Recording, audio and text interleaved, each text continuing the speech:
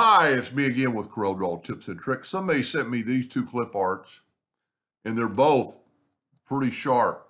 They'll trace really good, but they want a heart on the end of this arrow, and they want the wings of Cupid to be a blue. So I kind of played around with the interactive fill tool to get that. So all we're going to do, we're going to take this clip art, and it's pretty small already.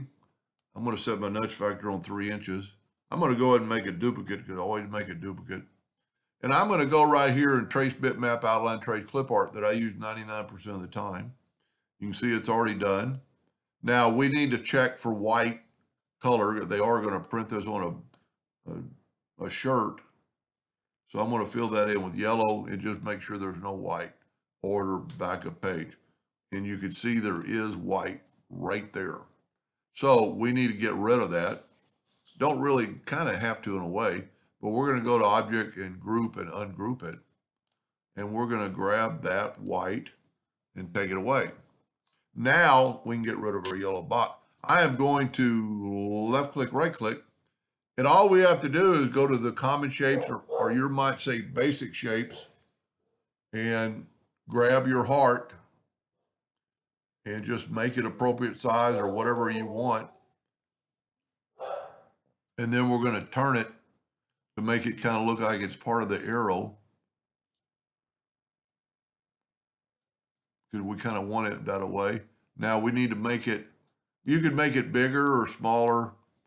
That'll work right there. I'm going to take the virtual segment delete key and delete that heart. Now this is going to enable us to make it red and the other one black, but we need to segregate the wings from the drawing. So I'm going to take the 3-point curve line and I'm going to give Cupid a little bit of a curve to his back. So now we can take the virtual or the smart fill tool, and we're already set on blue. So we'll go ahead and do his wings. We'll go to black and make him black, and we'll go to red and make the heart red.